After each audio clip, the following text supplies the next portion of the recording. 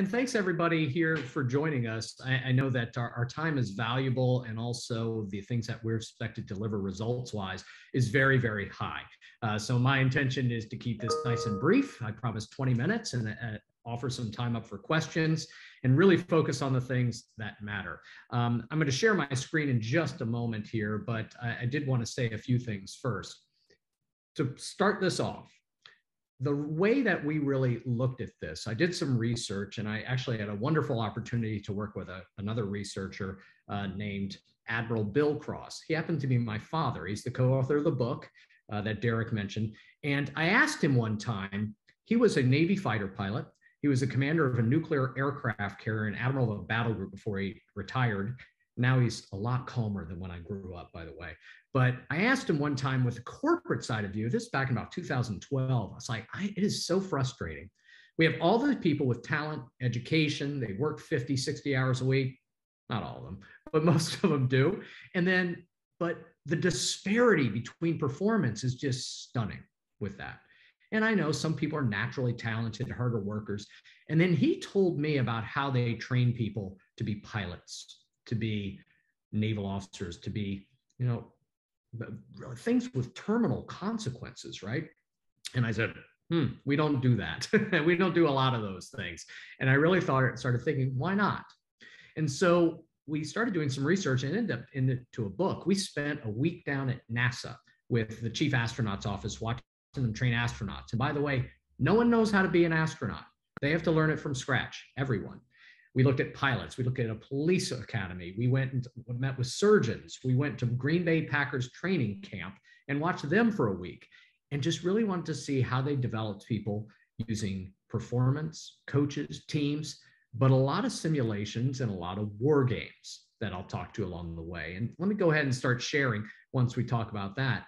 It is what we call, what if something goes wrong? How do we improve performance in our corporate environments the same way that people do when they have binary consequences, which may or may not be terminal? So the things I will be addressing today, by the way, these are not necessarily things that we are doing at Amazon Web Services. I'm not going to go into anything confidential that we do, but we have a dedication to high performance and to delivering results. We are customer obsessed. We have a number of leadership principles that base us upon. And I think you'll find some parallels of what we believe in at AWS and what you see in some of these other places that really have an incentive to make sure their people are prepared for any circumstance. So what we're going to cover today, really, first of all, the first two I'm going to blow through really quickly. The traits of high performers that we discovered along the way, how do coaches improve performance, and then how we use simulations and war games as a coaching mechanism. If the output is outstanding performance, continuous improvement, and their ability to handle anything we throw at them, then that's what we'll be doing going forward using this as a tool. Of course, there's lots of other things that are involved, and we'll address those along the way, but this is something we can always go back to. And before we start thinking about, well, how do I know if it'll work here? Or my company might not be this way. This is based on a lot of those concepts that Anders Ericsson outlined in his book, that you'll see from Malcolm Gladwell's Outliers and lots of other deliberate practice practitioners. This is how people improve, and the more elite they are, the more important it is. So we define this as, when we look at the beginning of that, think about who uses this. Aviation, special operators, firefighting, astronauts. They have terminal consequences. It's not one of those, hey, nice job trying to land the plane. Better luck next time when we try it again. Or astronauts, you could get a nice permanent ride to a very far away destination by just doing one or two things wrong. So they incessantly rehearse things and do simulations. And they actually, what we'll talk about later, a form of simulation is wargaming, where we use competitive teams against each other to figure out how we could do things differently. So along the way, try to think about the applications of how I would do something similar. They all boil down to deliberate practice, though. The thing that Anders Ericsson put on top of Malcolm Gladwell's, one of the differences here, and I heard Derek talk about it, deliberate practice is thoughtful, difficult practice where you're constantly escalating a little bit. So for example, if you were trying to learn how to play piano and you just every day for an hour practiced chopsticks, you would not only be the most annoying piano player in the world, but you, after 20 years, that doesn't make you a virtuoso. You're just really good at doing that. And you've never gotten any better. Deliberate practice should be fatiguing. It should be challenging. And so that's how we keep ramping that up. That's the difference between 10,000 hours of doing the same thing over and over again and becoming a virtuoso or a master of something. And they see this here at aviation, special operators, firefighting, astronauts, business executives, lawyers, doctors, whatever it might be, because the standard of excellence is constantly changing. We are chasing it. And so that's what we see when we go along, is talking about what are some of these traits of high performers. If you think of Dick Fosbury, who was the first person in the Olympics to go over the bar backwards, the high jump bar backwards in the 1968 Olympics, he was laughed at before he did that. And then he did it and everybody started doing it afterwards. They couldn't do it really well beforehand because, well, that's because there wasn't a landing mat before the 68 Olympics, or at least 64 out of the Olympics. So you can't do it that often. You look at Flojo, what a great female sprinter she was in the Olympics. She had just this perfect science of how long her stride length and her angle she came out of the blocks in. You got to perfect that. And then Milo of Croton is what we call the father of progressive resistance. And these people all talk about, these are the traits of high performers. They use art, they use science, they use grit. Art is seeing things a new way. How can we challenge ourselves or think about it from a different angle? The science is perfecting that craft. That comes through a lot of practice and repetition and refinement. But grit is just being able to do it over and over and over again. That Milo that I mentioned before, Milo of Croton, famous Greek wrestler from days of old. And the legend was that he was someone that lifted a calf every day. When he was a kid, lifted a calf every day. And as he got older and the calf got bigger and became a bull, he became stronger every day. That's that progressive resistance. That's deliberate practice where things get a little harder. So maybe just a legend, but apply it in the way that you see going forward. And when we talk about coaching, that's even more important, because what coaching is, a lot of times people define it as, well, it's just something you do. It's management, it's leadership, it's inspiration. And I actually found there's 6 false coaching personas. There is the drill instructor, where we just tell people what to do and saying they're not working hard enough. And back in my day, we did this a lot harder and we didn't have the internet. Or the preacher, where we're always trying to inspire people and give them motivational things, and then they walk out of the room and nothing happens. It's useful. It's not entirely coaching. We also have the reminiscer, who thinks back on how we did things before, which is not real helpful unless you have a time machine as a coach. The backseat driver, who wants to tell you everything, how they would do it. The Monday morning quarterback, where they talk about afterwards, well, this is all the ways you went wrong. Or the coach that's just the bean counter, that's just counting activities and how many meetings you had. These are all elements of coaching, but they're not coaching. And what coaching really is this art, science, and grit, once again, of repetitively helping others become better than they were yesterday. Very important distinction as we look forward to what we're actually trying to accomplish. So I'm going to talk about simulations and war games, but to put it into context, there's 5 elements of great coaching that everybody should be doing. Number 1 is focusing on fundamentals constantly. You need to break down what are the core competencies and skills of your workforce, whether that is writing code, whether it is disaster preparedness, or selling. What are the things, like in selling, for example, it's discovery, it's prospecting, it's closing deals, it is being able to handle objections, whatever that is. We know what it is.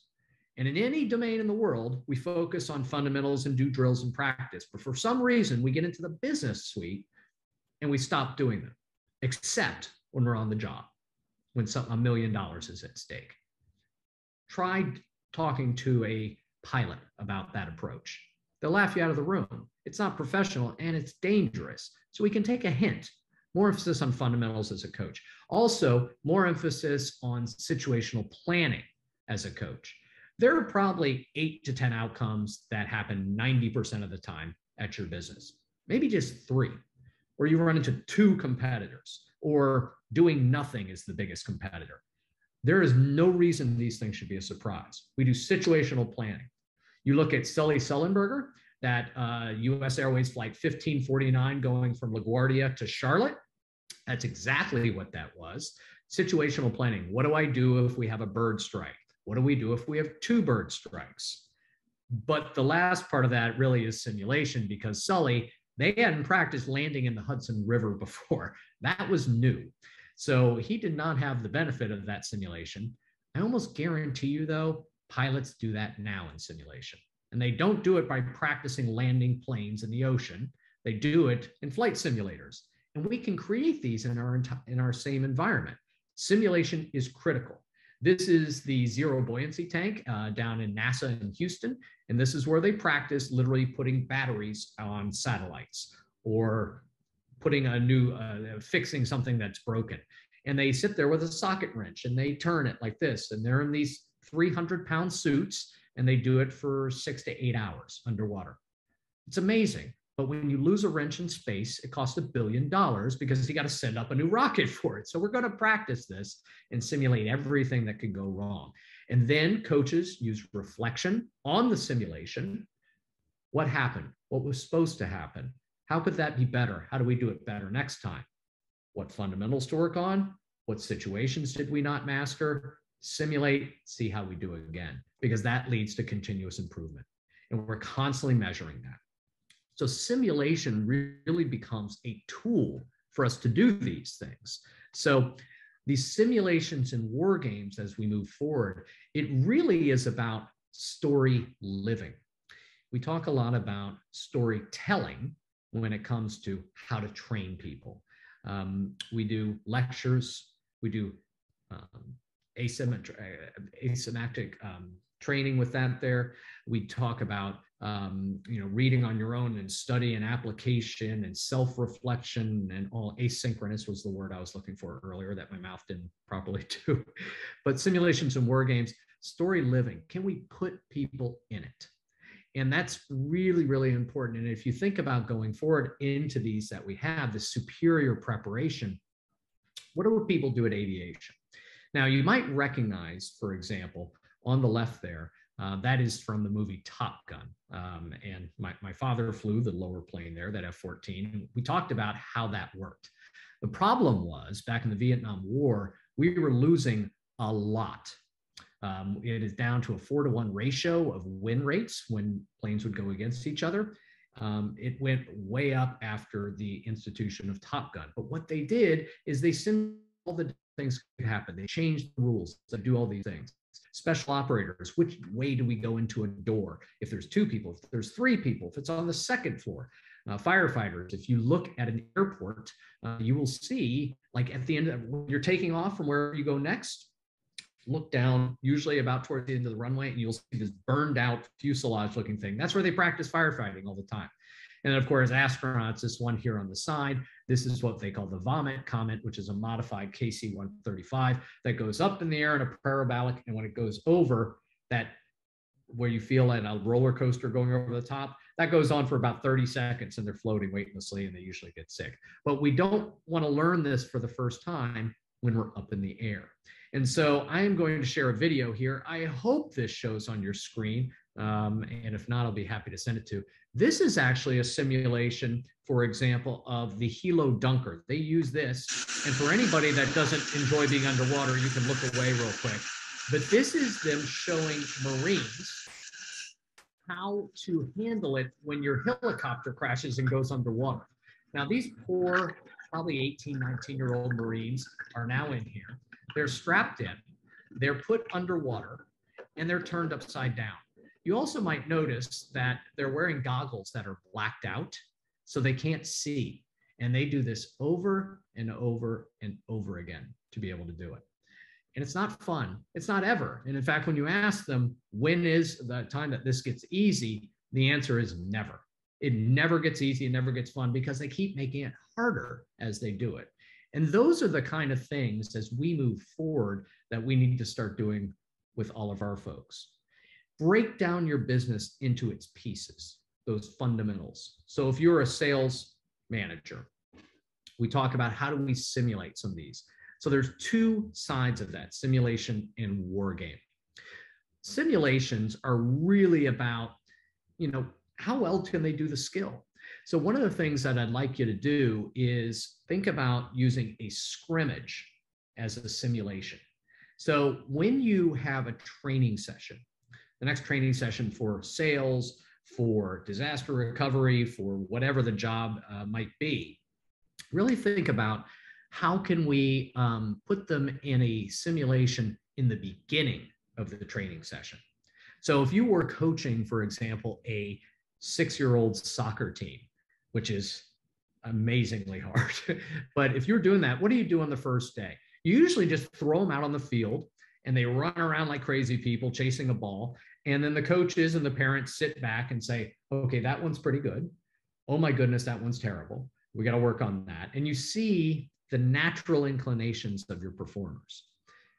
I believe you should be doing this, a simulation that is a scrimmage, very unstructured, in the beginning of your training sessions.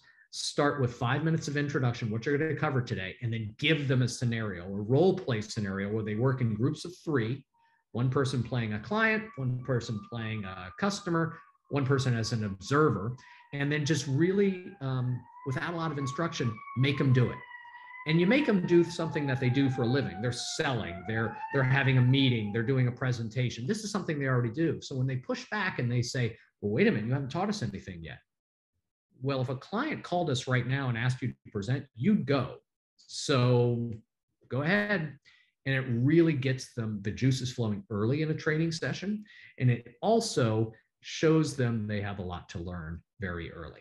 And it completely changes the framework. Then you can start training them how to do better. And then you do one at the end to demonstrate the difference. It needs to be really related to actual job tasks. So we don't want to have these kind of simulations that are teaching things they've never seen before, right? With that, we need to make sure it applies to their actual job. And the simulation should be customized to their types of clients, what you sell, what your company does for a living, et cetera. And you want to break it into mini scenarios or components as well, because simulations can become overwhelming if they become too big.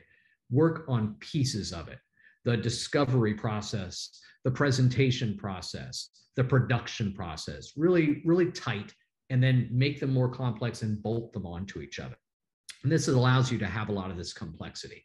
And so when I talk about simulations, I would build, like for a sales team, for example, what you would do is present them a 3-paragraph, you're meeting with this person today, here's the purpose, here's what you're worried about, the goal of this meeting is to accomplish this. And then you give a copy of the simulation operation form to the person playing the competitor or the customer or whatever it might be, and they have slightly different information. And the person's have to figure that out along the way. The other thing you can do, of course, is pre-record these in video role play platforms, because remember, we were planning for scenarios. We know what they are. We can use fundamentals we want them to work on, and we can create a library of these things to do. And this actually allows us to use them anytime we want. So video-based role play, like rehearsals platform, is fantastic. I've used it myself, and this is what I want people to do before they go out and practice on a client where there's a lot of money at stake. Now, a war game is slightly different. This is a competitive simulation, but it requires a lot more planning and organization. And a typical thing, what you would do, let's say one of your teams is preparing to do a great big presentation to your biggest client, and the value of this meeting is millions of dollars. Well, we could just talk about it in the elevator, or we could war game it. Now, simulation, we could practice it, but war gaming it means I'm going to take other members of my organization and have them play our competitors, right? So think about who your top 3 competitors are, and one of them might be doing something in-house instead of hiring you, right? And you have those people, they're the opposing force. If that person was the ABC company as your competitor, use ABC company tactics, you use their website for information, you do that, and you are literally trying to beat the team playing yourselves. We call that the blue team, your team, and all the other 3 teams are red teams. And you go through a simulation, a live simulation, where you have actors or people in your organization playing the people that are making the decision. And at the end of it, you have referees and judges to make a determination who won. And it allows you to say, wow, that strategy didn't work. Wow, we really got caught when it comes to cost and delivery promises. We got to work on that. Oh, fundamentals, situational planning, simulation, reflect, do it again.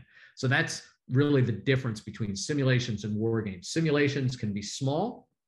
War games are really more expansive, so we use them more in the bigger things. So when we look at where these are, so mini simulations, this is how we can use them. Mini sims are things like rehearsal or video role plays, or even just back and forth across Zoom. Hey, I'm going to go meet with a customer today. I know price is going to come up. Let me work on that. Work on the price objectives, or do it live. Or you're about to pick up the phone and have a price discussion. So I'm going to do 3 or 4 price practices before I do it for real on the 4th time when I actually start dialing. It could be something like you've had a problem with one of your product offerings and customers are calling and yelling at you. So we got talking points or objection handling. We're just simply putting in the reps. Mission simulations you should be doing at your sales kickoffs and other meetings. Everything that you train should always have simulations to cement it in place. And you should do multiple ones of them throughout the event, and they should get progressively harder. I do encourage you to use a similar story and format so you keep building on it. And you also put people in groups of 3.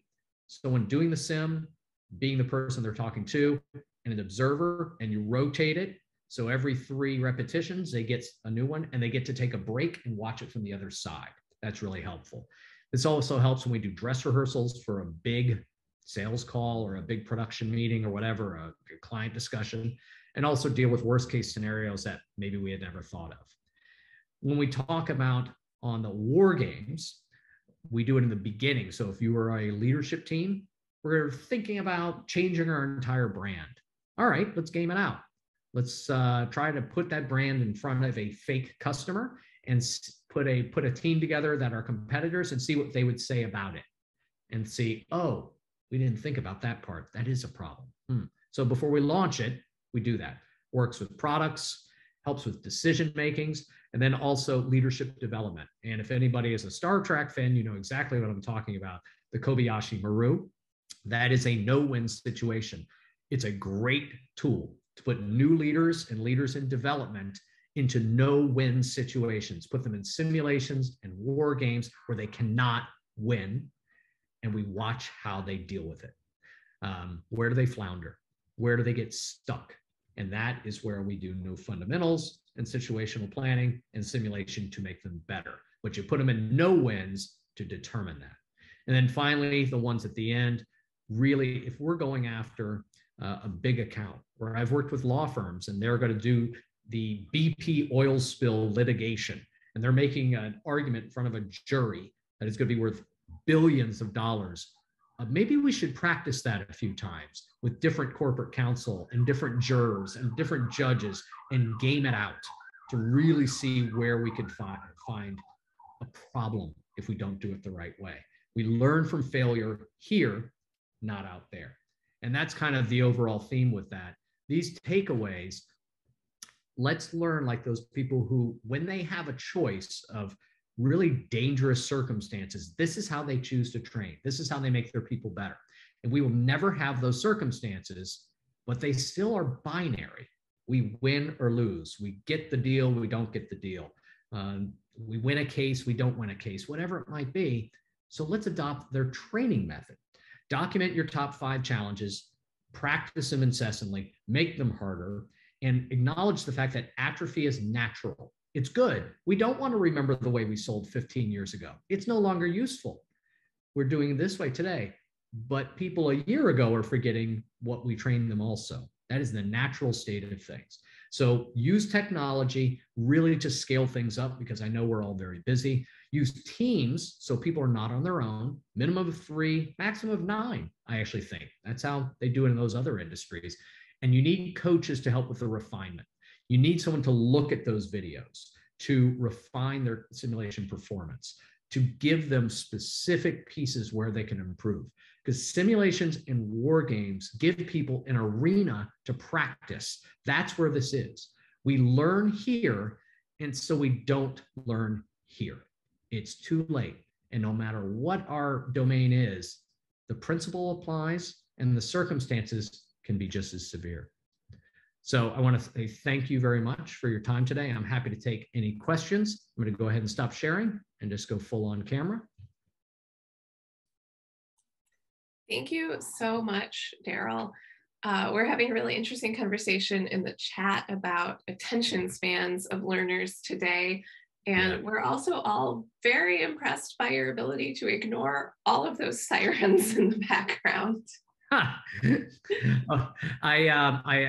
assure you, I am not in any sort of trouble. It's not me. I live in the middle of downtown DC, and I live right by the Capitol, and so there's always something going on. Well, the cops haven't busted into the background, so we believe I got a good you. line. Yeah, they're practicing. All right. I wasn't able to see the chat, so I apologize for not responding to anything live. Go ahead. Oh, no, it's fine. We do have one question I figured we'd address right now. It's kind of related to the attention span. How do you get learners in non-life and death jobs to be willing to do the kind of difficult, lengthy practice that you're talking about when learners seem to have much shorter attention spans now and prefer to avoid things that seem difficult? Yeah, so I think you have to make it part of a culture, a snacking culture of training. I don't think people will set aside time to say, okay, for an hour, I'm going to work on this. I mean, if you're going to learn how to play the guitar and you're going to learn how to play golf and stuff, you got to put in the time and the reps. But we have pressures, right? We have attention span pressures. I have things I have to deliver, whatever. Coaches and leadership need to find ways to send people 90-second ways to practice, 2-minute ways to practice. What is the objection of the day? You know, Derek's company, Jeff's company, Rehearsal does a really good job at this. I mean, if at 8 o'clock every day it got sent, you know, today's challenge, right? Go through it. And maybe it's not even reviewed by a coach, but it's just their way of, you know, someone says, a customer calls today and is very upset at your new pricing schedule. Handle this objection. Getting into the habit of those. And then the other thing too that's very helpful is adding a competitive nature to it. There's something that I talked about fighter pilots before. Navy pilots, when they land on an aircraft carrier, they have to catch a wire. Number 3 wire actually is the perfect way to do it. They're all expected to do this. This is their job, right? But they're graded on it every day, whether they're a first day on the carrier or 20-year pilot. And they up on the wall, they have something called a greenie board, G-R-E-E-N-I-E. You can look it up. And it is a grade for the entire world to see of how many good landings you did, how many bad ones you did. And it is shocking how self-correcting that is when you put that out there of just the minor things you're expected to do.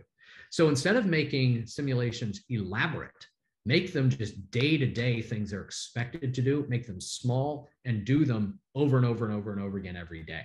That's better. And then on your big events, have all that. And people will start to self-identify like, I'm okay at objection handling, but when they bring up price, I'm terrible. And they seek out more training. It helps them self-identify where to spend time on instead of just randomly going through an hour of training every day and trying to figure out what I should do. Awesome, thank you. And I think we had one person in the chat asking if you could share your contact information again. Yeah, absolutely. Actually, what I'll do to make sure that I don't confuse it with my real day job, I will put my other email address that's related to my book in here, dc@artsitesgrit.com with that there. I guess I should get a tattoo of that one of these days, but